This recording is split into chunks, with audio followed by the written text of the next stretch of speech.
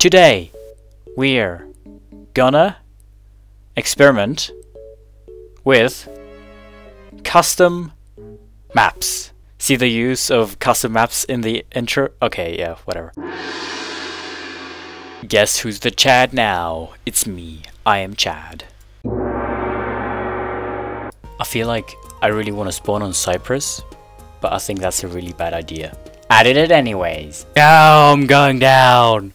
Oh, who could have ever seen this coming? But I wanted more. I mean, I couldn't just play normal frigging geography maps. That's boring. I can do anything I want.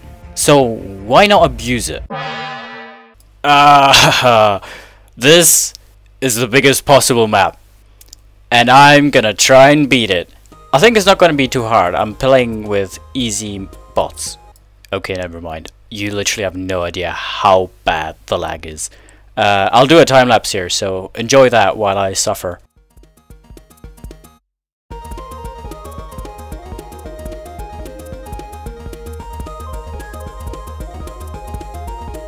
I'm never doing that again. But did you see that? There were some really weird shapes it made.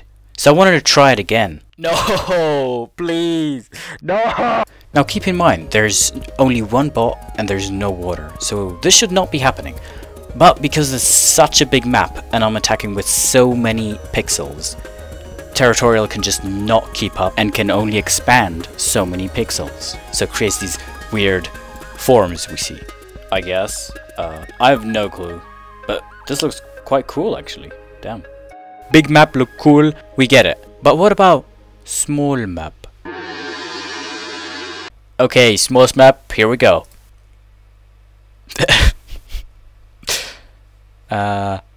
Can I spawn here? Nope. Alright. I instantly lost. Fair enough. GG. Well played, my man. Alright, this time without any bots. Probably smart idea. Alright. Okay.